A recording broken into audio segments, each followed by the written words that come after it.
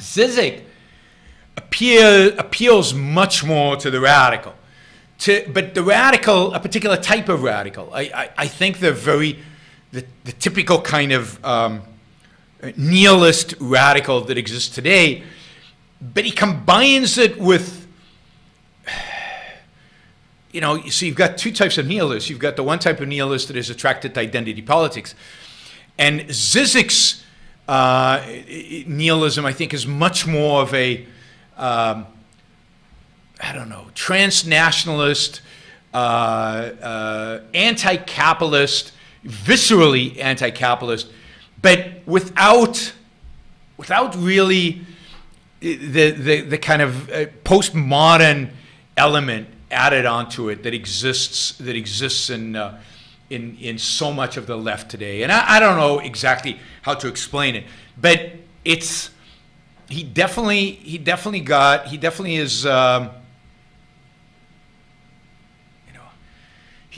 is for smashing the system.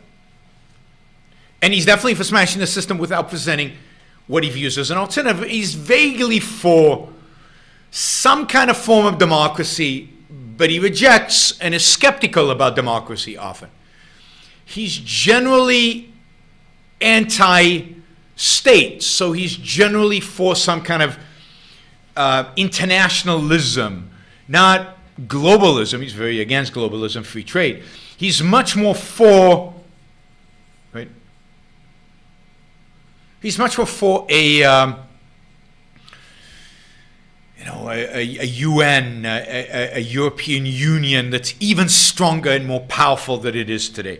For example, he talks about the migration crisis, which he blames on, he says it was caused by the West, so the West owes it to these people because they caused the crisis in Syria. The crisis in Syria would have never happened unless the West, so he has that kind of neo-colonialism. All the problems in the world were caused by colonialism.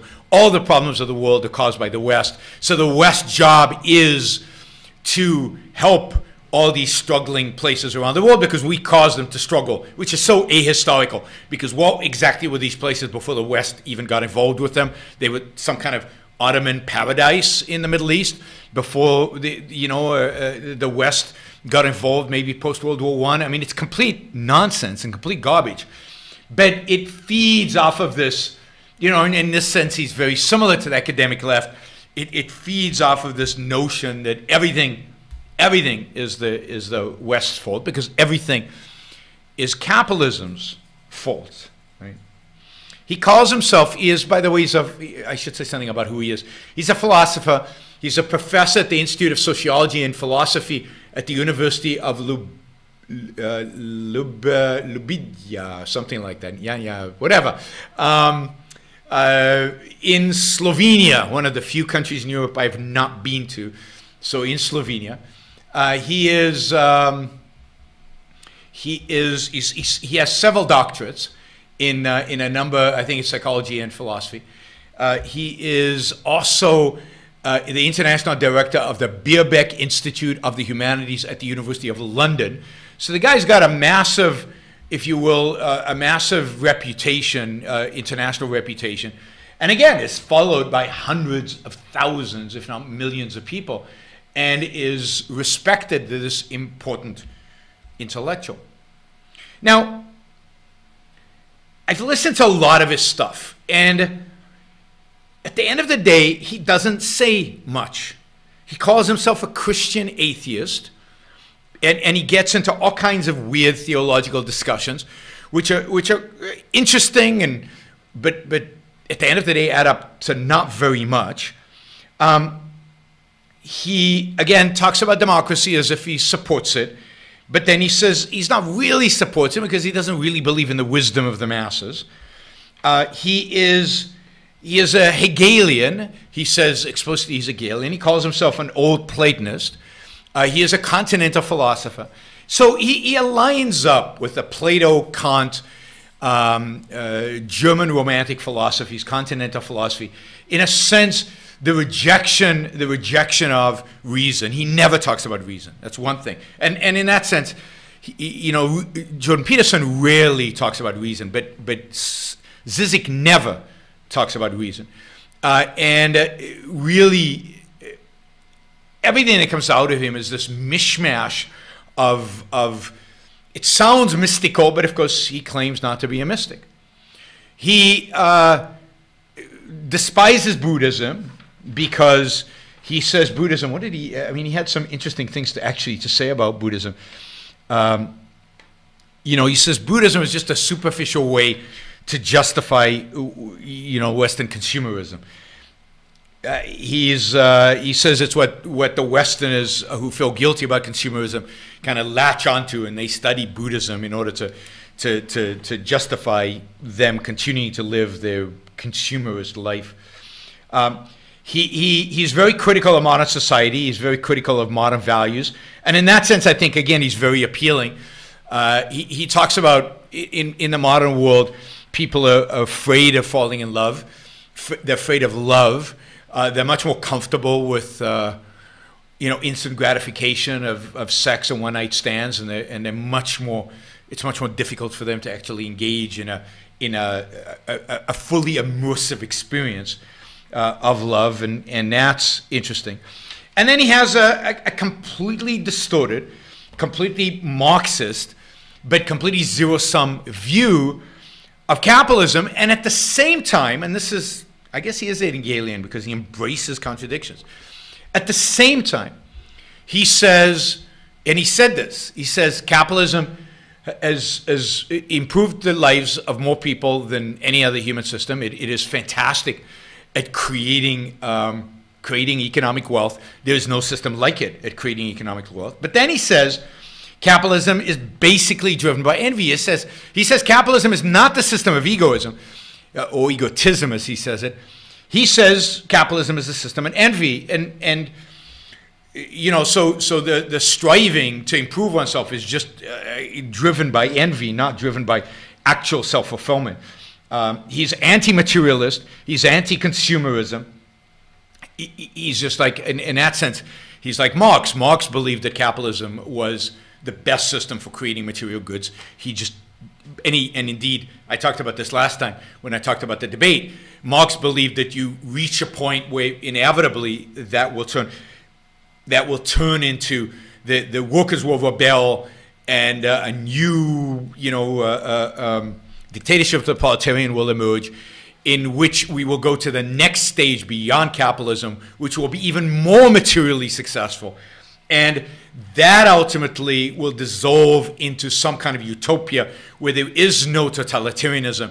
There's just people doing their thing, completely free, I guess, from one another, expressing themselves. I mean, it's very vague as to what, and it's certainly vague how these things actually happen. It's completely, I mean, Marxism is completely mystical in that sense. It leaves us up to kind of a general positive sense of how all this evolves and how it all happens. And Zizek exploits that. Zizek is very mystical in that sense. I mean, one of the things that I find interesting about both Zizek and Jordan Peterson is they go on long rants where they say pretty much nothing. It sounds profound, but it's nothing. Or if it is, I don't understand it, and my sense from looking at people who are listening to them and the glaze they get in their eyes is that the people, nobody understands them. Of course, you can't say you don't understand them, because if you say you don't understand them, that means that you're an idiot, right? Because they're smart, right? I always, if you watch Ben Shapiro and Jordan Peterson, a lot of times Jordan Peterson will ramble on about something and Ben Shapiro will nod as if he understands. And it's clear he doesn't understand a word. And the questions he asks afterwards are also indicative of the fact that he doesn't understand a word Jordan's saying. But you can't say, what did you just say? It's meaningless. You can't say that, because then you seem stupid. So people play along with them. I think Dave Rubin does the same thing. I would do, what would I say? I don't know what the hell you're talking about. I mean, maybe I would in a debate, but that's exactly what happens. Is it's completely floating. It's completely unconnected. It's complete gibberish, because it's unconnected to reality. That's the sense in which they're divorced from reality, divorced from logic, divorced from reason. And when you divorce yourself from reason, then anything goes. You can just ramble. It's magic thinking. It's completely mystical, and you can say whatever you want to say, and vaguely alludes to things, and you know. And once in a while you say something. I mean, you have to say stuff that's interesting, otherwise it doesn't work. So you spend a significant amount of time saying something that's interesting, and then you go into these rants where it's completely unintelligible, but people go, oh, well, he was interesting before him. This must be good. Like with Zizek, when he analyzes movies, it's quite interesting. So here's the profound thing he said about Atlas Shrugged, which I thought was really interesting. I can't remember fully, I can't remember now because I saw it a couple of days ago, and anything I see, anything where 2 days pass, I can't remember. But I can't remember the context, right, that he says this in. So he's obviously not pro-Ayn Rand, but he sees this. Obviously, he's read Atlas Shrugged, and he sees something in Atlas Shrugged that I think very few people who claim to be fans of Ayn Rand see. What he says is that in Atlas Shrugged, John Galt's enemy, John Galt's opposition, the person most preventing John Galt from achieving his goal are not the statists. It's not the government. It's not Alan Boyle. It's not the leftists. It's Dagny Taggart. It's the woman he loves most. Because it's her actions which makes everything else possible. It's her actions that prevent the entire society from collapsing, which is Galt's goal, right? Oh, now I remember the context. I'll give you the context in a minute. It's kind of funny. So it's Dagny that's preventing civilizational collapse. It's Dagny that is preventing the achievement of Galt's goal, right? Yeah, the spoiler alert. Sorry, guys. It's not who you would think the bad guys are, right? Now, she's not bad in the same sense, right? She's not evil. She's not, but she's wrong. And her actions are what he needs to thwart. He needs to destroy her in order to achieve his goal or convince her. There's nothing else. He either needs to convince her or destroy her. Now, that's absolutely true. That's exactly what happens in Atlas Shrugged. That's right. Muhammad Ali tells me, he said this is a New York Public Library appearance. That's right. That's where I saw it. And the context is, yeah, Enric says Dagny is Atlas, and Atlas has to shrug for Galt to achieve his goals. Atlas has to shrug, or Atlas needs to be destroyed. So Galt doesn't spend any time trying to destroy Alan Boyle, but he spends lots of time trying to destroy Taggart Transcontinental, Dagny's company, to destroy her company. That's his only way to succeed. Now, for Zizek to get that, I give him a lot of credit. Now, how does this translate in his mind to his struggles, right? He wants to see civilization collapse, and we will get to that in a minute. He wants civilization to collapse. And he sees as his enemies those who sustain civilization. And they include academic left. They include much of the political left, particularly the political left that is trying to moderate capitalism. He wants to see it crushed. He wants to see it disappear. He wants to see it go away. And he views as his enemy the kind of traditional leftists, or even the communists who want some kind of communist utopia, which he thinks is a complete disaster, and that, you know, and he's hugely critical the Soviet Union. Although, and again, this is his. He calls himself a Leninist sometimes. And when you walk into his house, when you walk into his apartment in Slovenia, the first thing you see is a picture of Stalin on the wall. And when asked why there's a picture of Stalin, he says, I put it up there on the wall so that stupid people like you ask that question. Basically, that's what he says, right? He says he rejects Stalin elsewhere, but I think what he admires at the end of with Stalin is that Stalin was willing to smash things. I think he doesn't deny that the end was a disaster. He doesn't deny that the end was failure. But I think what he admires about Lenin and what he admires about Stalin is their willingness to destroy, their willingness to kill, their willingness to smash. And again, that's a sense in which he is a nihilist. Now, let me just cover, is he a communist? I mean, not the way, right? Actually, Greg Somier says he wrote a whole article on Ayn Rand years ago. That's interesting. That would be an interesting. Read, because he's obviously not an idiot.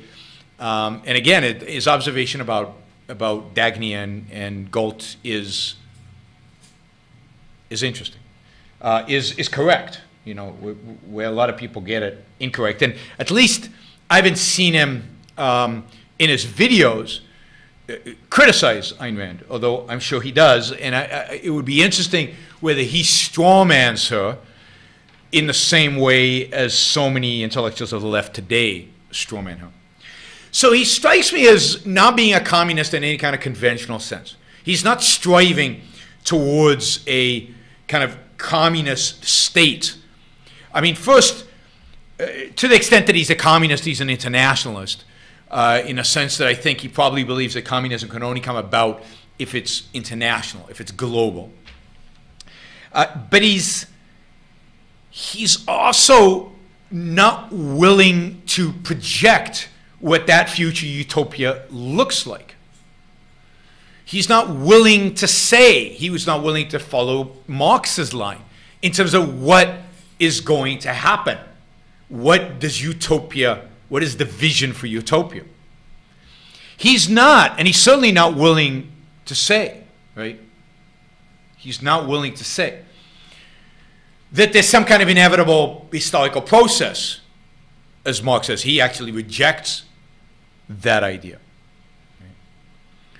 What he does say is this system, the way it is today, is a disaster. And then he goes from there to, I'm a pessimist. I think the world is going to end. And here he constantly comes back to this theme. It's unavoidable. There's just no out. And I think part of the reason he's a pessimist, and I think he's a metaphysical pessimist, part of the reason I think he's a pessimist is because I don't think he can see a utopia. I think he's too cynical about human beings. He's not like Marx, who believes we can kind of evolve into this being that just is in this Marxist utopia. I think Zizek is cynical about human beings and what they are and what they're capable of and what they can and cannot do, right? And therefore, he can envision this future. And then on the other hand, he completely buys into the ecological, he calls it ecology, which is interesting. He's an old line in that sense. And what his discussion of environmentalism is very interesting. I want to get to that in a second.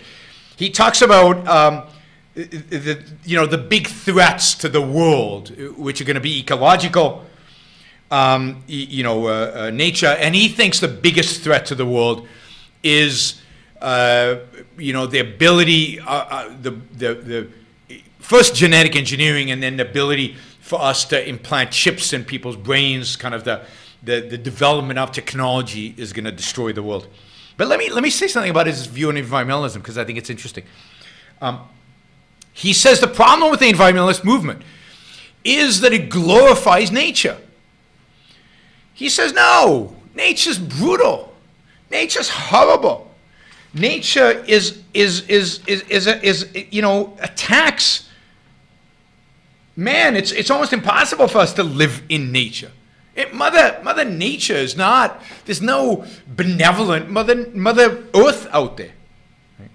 Nature, in and of itself, is incredibly dangerous, and human beings, you know, spend their life or spend their existence trying to change nature to fit themselves. In that sense, you know, I agree with him. Right? And it's you know, we shouldn't glorify nature in and of itself. You know, so he says that he's an ecologist, but without illusions. But he says, on the other hand, right, we need nature in order to survive as human beings. So in that sense, he's human-centric. He does not see the intrinsic value of nature. So he's much more sophisticated. He's much more sophisticated than the common environmentalists out there. He does not see the intrinsic. He says, we need a certain balance in nature. Not balance, because he rejects the idea of balance. We need nature in order to survive. We need, I don't know, oxygen. We need water. We need these things. And he says it's inevitable, because we're such crummy beings and because of the incentives capitalism provides us, we are going to destroy nature, and therefore we're going to commit suicide. We're going to destroy ourselves.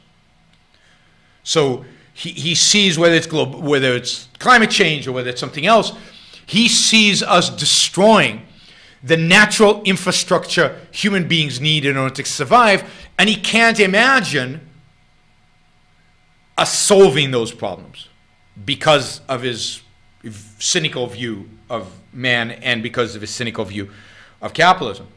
Second, he worries about ability to genetically engineer. He worries in particular about our ability to combine computer with mankind, and therefore to have the authoritarians be able to control our minds. He's generally very, very worried about authoritarianism, while still mildly, seemingly admiring Lenin and Stalin, because he worries about control. He worries about absolute control. He worries right now about China, because what really scares him about China is the combination of authoritarianism and capitalism, because he admits that capitalism creates the goods, and yet China's managed to create the goods and be authoritarian at the same time. And that's a very scary combination. The good thing about the Soviet Union is their authoritarianism destroyed their capacity to create the goods, and therefore they were poor, and therefore they were destroyed. What destroys China? What brings down this new form of authoritarianism? Now, I think all of that is a lack of understanding of what's really going on in China, which is that it is the absence of authoritarianism in particular realms of life which creates the space for capitalist innovation and capitalist creativity and wealth creation to occur, entrepreneurship. And as the authoritarian state in China tries to do social scoring and tries to regulate every aspect of human life, as it becomes more totalitarian again, as it was under communism, under Mao, that ability to create wealth will go away. That is, the wealth creation in China was created in the spaces left free of authoritarianism that the Chinese government allowed to exist. And that's one of the differences between China, post-Mao China, before Mao China, and the Soviet Union, is the Soviet Union did not allow those spaces to exist. Mao did not allow those spaces to exist. Quite the contrary, they crushed those spaces. They destroyed those spaces. They did not allow any form of individual freedom to exist. That is not what happened in China over the last 40 years. Now, so suddenly from 1978 on. Now, it's true that over the last few years, authoritarianism is being reinstituted in China. But slowly, cautiously, because they realize they're playing a dangerous game. And we will see what its ultimate outcome is. But already you're seeing significant reductions in economic growth in China. And I think it's a direct consequence of the increased authoritarianism in China. So I think it's Zizek's complete lack of understanding what capitalism is, complete lack of understanding of how capitalism functions, that that causes this. The other interesting thing about Zizek, and here I think he's more of a Marxist than he will acknowledge, is Zizek is not interested like Jordan. Jordan is interested in some degree in individual redemption, in individual success, in individual being able to be successful in some aspect of their life. Zizek rejects that. Zizek views everything as social. So even in the debate with Peterson, Peterson was talking about, you know, individual actualization or whatever. And Zizek says, well, but you can't actualize yourself in the kind of society we live in. What matters is the social context. It's all about society. So in a sense, Zizek excuses any individual problem you might have as caused purely by these social issues. And until you solve the social issues, individual redemption or individual success or individual happiness is impossible. So he is amazingly pessimistic, which fits, I think, fits the attitude of young people today. The world is going to end, and they love that. And he's not offering a utopia to replace it. What he's offering is to embrace the fact that the world is going to end and relish it, and hope that what happens on the other side of it is somehow better than what we have today. And it almost, according to him, has to be better than what we have today, because what we have today is awful. Awful, both spiritually and in a sense materially, because we are so materialistic. We're so consumer driven. We're so obsessed with our work. He never uses the kind of Marxist term alienation, though. Oh, I shouldn't say never, because there are thousands of hours of him online, and I've only listened to some. Anyway, so I think he appeals to the pessimism of young people today. He also appeals to this idea that it's not about fixing yourself. It's about fixing the world. And you know, that's an interesting question, right? I mean, there's what is more important to a young person? Fixing themselves or fixing the world, right? Now, as objectivists, we would say the only way to fix the world is to fix yourself first, right? You have to first. But what interests people who are young? I mean, what interests young people, you know, 16 to 25? What interests them more? Self-help? Happiness? Being good people, or achieving self-fulfillment in some way? Or fixing the world? And I'm talking here about people who are intellectually active, people who are questioning and looking and seeking and being out there, right? I'm not talking about the ones who just want to get a job, or the ones who just want to get an engineer, or who want to understand the world and, you know, just be engineers or something. And it's an interesting debate, because it's actually a debate that is going on, I think, within objectivism. It's what appeal would work more with young people? This is how objectivism can help you be happy, or this is how objectivism can fix the world. Right. Now, in a sense, Jordan Peterson is appealing to this is how philosophy can, in a sense, make you a better person. He's not using the happiness word, but make you a better person. I think Zizek is much more appealing to this is how my ideas can help fix the world, or at least change the world, destroy the world, which is horrible, which he said destroying is fixing, is bettering. And I don't know. I mean, it's an interesting question where there's a bigger desire. I mean, I happen to be in the camp that believes that young people are primarily focused out there and less introspective. and their primary focus is wanting to, I mean, again, young people who are active. Now, maybe that's a self-selecting already bias. They want to go out and fix the world. They're upset about injustices out there in the world, or perceived injustice. And they understand they're quite politically oriented, politically active. So you've got to offer them. So, you know, if I do a talk, and maybe it's just because it's me, but if I do a talk on here's how to find purpose in life or meaning in life, or if I try to do what Jordan Peterson does, or if I do a talk on here's the evils of socialism, the one on socialism will get a lot more views than the one on trying to better yourself.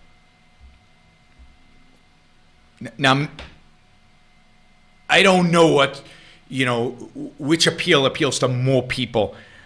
I just don't know. It just seems to me, from what I've seen, is the appeal to changing the world is bigger than the appeal to changing yourself.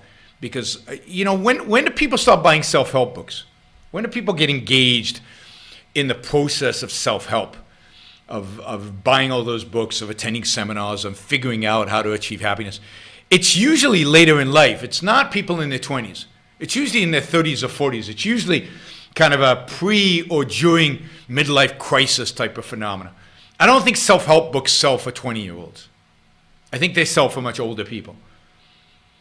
I think that realization that we should be more conscious of what we're doing, who we are, and how we can shape our own consciousness, our own lives, in the world in which we live in today, that comes later. I think the first thing young people want to do is they want to shape the world out there. And the idea that they can shape their own world, the way they should engage with themselves and therefore with the world, that's tough for them. That's difficult for them. It's difficult. So it strikes me that self-help. Anyway, I'm rambling now. I'm doing what I criticized others for doing. All right, so that to me is Zizek. I mean, there's tons to talk about. I mean, one of the things, I talked about this earlier, one of the things that he shares with Jordan is the lack of clarity. And of course, there are all kinds of issues about the specifics, how he holds specific issues in politics, his criticisms of Trump and his criticisms of the European, of Europe and nationalism and populism and all of that. And some of those I agree with him on. Some of them are complete nonsense. I think it's another interesting character out there in the intellectual space. And what's interesting is how do we appeal? How do we appeal to the kind of people who Zizek and Peterson appeal to? Or, of course, those are different people. The people Zizek appeals to and the people. Although I think there's some overlap there.